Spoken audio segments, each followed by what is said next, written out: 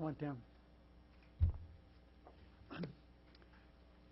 I first want to express my appreciation to John Podesta for his terrific organization sponsoring this event. It has just been an outstanding morning and an hour into the afternoon. I have had the good fortune of knowing Tim Worth for several decades. I told one of the people in the other room as we were getting ready to come in here, one of the assets that Tim has always had is such great presence. And he really had the presence there today. He conducted such a good meeting. It was fair and with the authority that only a Tim Worth can direct. Appreciate that very much. And of course, the glue that's been holding this together now for several months is T. Boone Pickens. He literally has put his money where his mouth is. And I am so impressed with getting to know Boone Pickens, and then to be able to say to myself, Boone Pickens and Harry Reid are friends. And I say that very sincerely. We had a gathering in Las Vegas in August. It was a tremendously important meeting. People thought that would be the end of our operation, but this now is the elaboration of that. What we learned in Las Vegas is, first of all, places like Nevada can be energy independent. And we also learned that we can only become energy independent if we do something to be able to pass that electricity around the country. Now, we've called it a smart grid. Secretary Chu, who has won a Nobel Prize for his brain, said, I don't like that name. What it is, it's just a highway to transmit electricity, and that's what it is. And I'm introducing legislation this week. It's going to be bipartisan legislation. We're going to move this forward to allow America to produce its own electricity, as we've learned. And I was so happy today to hear Vice President Gore and Boone Pickens speaking from the same sheet of music. We need, in addition to this great asset that we have of renewable energy, and to move it wherever we need it, we need to have a bridge to get us where we need to go with renewables. And that's going to be for small vehicles, batteries, and for the big trucks, we're going to do it with natural gas. I've had the good fortune of meeting someone that Boone introduced me to, the head of Swift Trucking. That's a good place for us to start. It's already going on. We just need to give incentives for these companies to move to these new engines that will be driven by natural gas, which we have our own. We don't have to import a single ounce of that, a single drop of that. It can all be done right here. So this is a great conference. We're going to move forward and do some great things for the American people. I think it's Tim Worth now. Yeah. Great. Thank you very much, Mr. Leader. At the Energy Summit last year, the problems of transmission were identified as one of the central barriers to achieving the kind of renewable future that we'd like to see. Many of us have been working on this issue for a long, long time, and we've had two basic problems.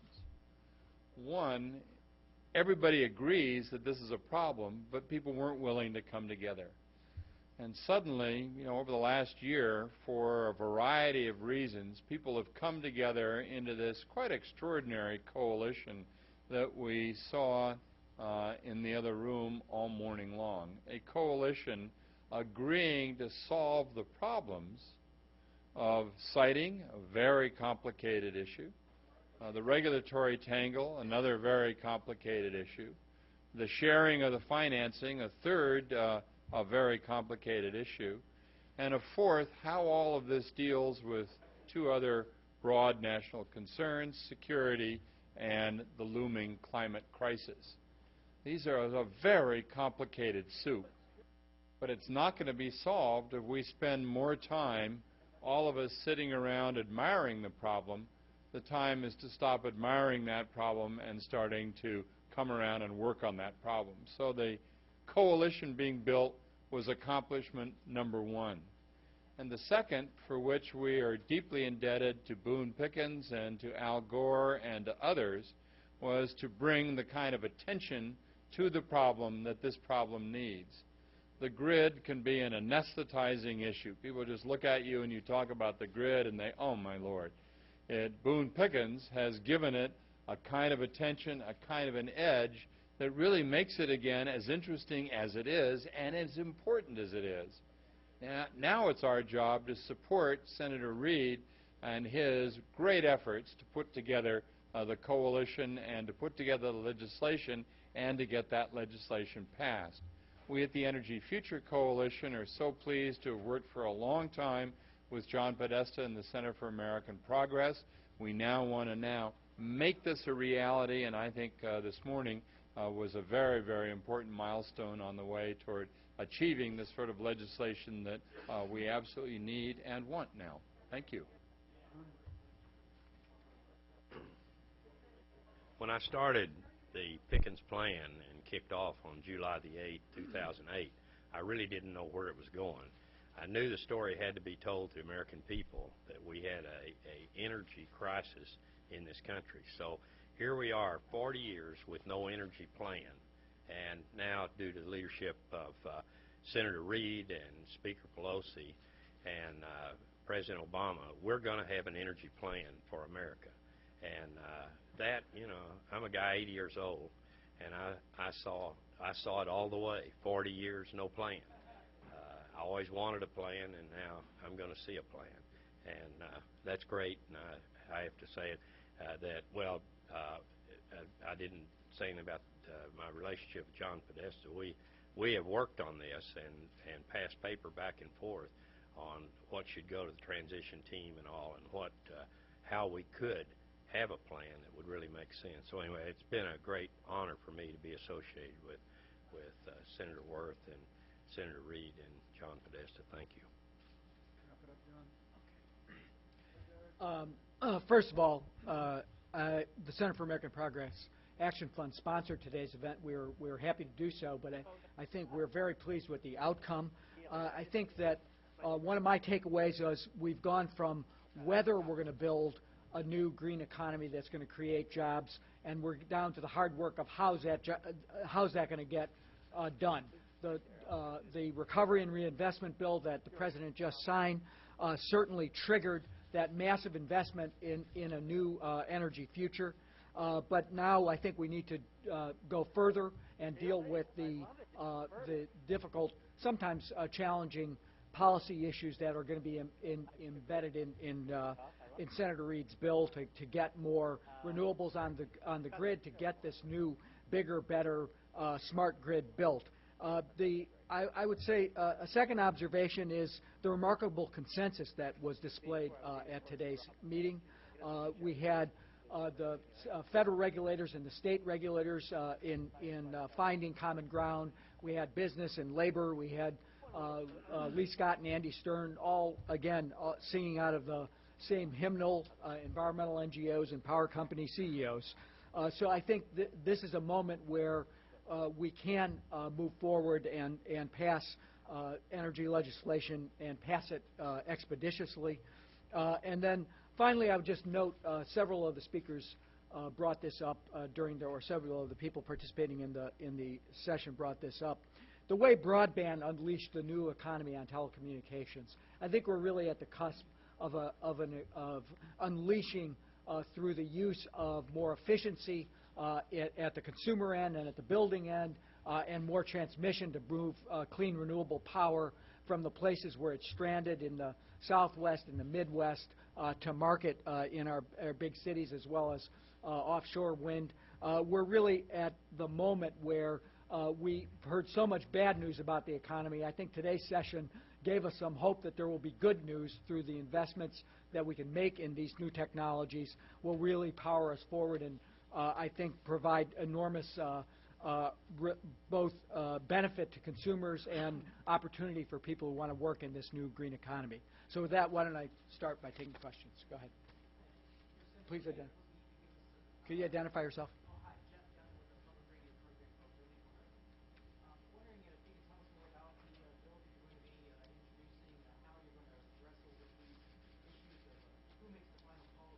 Well, we're going to make an announcement on that late this week, so we'll make that announcement then. But you should be aware that what we're talking about doing is making it possible for this energy that we're creating can create all over the United States to take it where it's needed.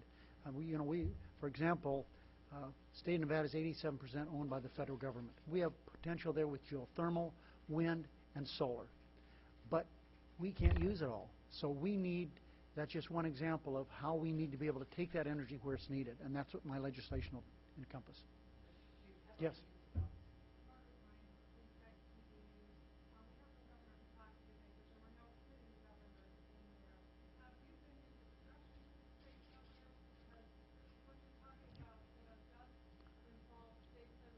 Yeah.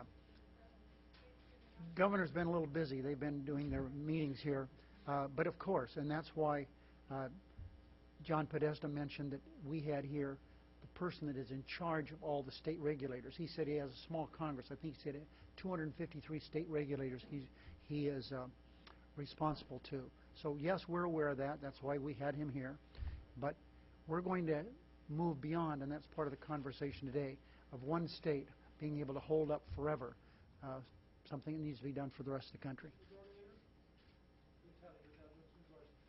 mentioned NARUC, National Association of State. I didn't mention that. I guess that must be the names. Okay. And I just spoke to the president of that association. He said... Guy with the beard? Yes. Okay. And he said that actually you cannot do the type of implementation that you want to do in your bill solely through eminent domain or federal powers. So there's some disagreement there. How do you propose to go through that, what he called... He represents 253 state regulators. Whatever we pass, the federal level trumps all that, okay? Yes. Senator Reid, Senator Burris is due to return to Washington tomorrow, and with all the important work you're doing here and Washington will be confronting this week, I wonder if you're concerned about him becoming a distraction, and if in fact you think he should resign. Senator Burris is a United States Senator. As I read and as I understand, they're investigating this on the state level in Springfield.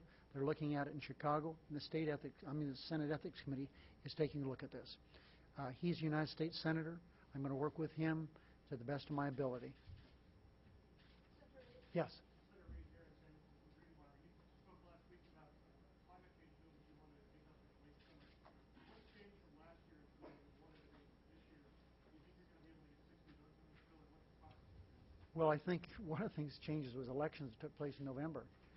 We have 59 senators, or soon we'll have when we finish the situation in Minnesota.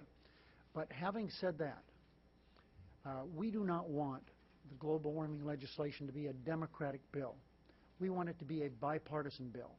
And we know that in years past, one of the advocates for doing something about this has been John McCain, and he still believes in that.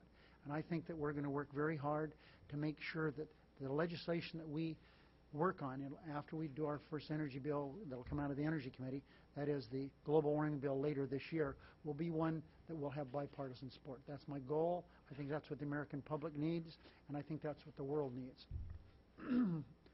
Yes.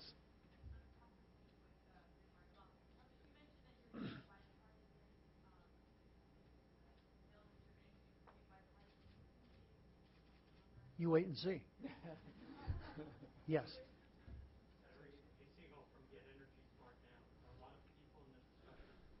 My publication has run out on that. You better go ahead. Oil dependency was raised by quite a few people, but other than the concept of putting natural gas into trucks, basically there was no discussion. This is a smart grid discussion, electrical discussion today, focus. How come no discussion of electrification of the rail system, and the electrification of the rail system would cost less than putting natural gas into those? Well, we discussed a lot today, but we didn't discuss everything today. We know that one of the things that we're going to look for in the future is a legacy issue that was introduced in this Congress, and we put it in our economic recovery package, and that's something dealing with high-speed rail. There are at least 5 corridors in the country today that are ready to develop high-speed rail. One, of course, that I'm very familiar with is between Los Angeles and Las Vegas. Right now, to move the trucks from L.A. to Las Vegas and the other way, sometimes gets held up for long periods of time on that road. And this is taking away from the productivity of our country. That's why we need high-speed rail. We're the only industrialized nation in the world that doesn't have a high-speed rail platform that's modern and new. And we're going to do that. We're happy we have Amtrak, but everyone recognizes that it is antiquated, old, needs a lot of repair. So we didn't talk specifically about high-speed rail, but we certainly are aware of it as an issue. One last question.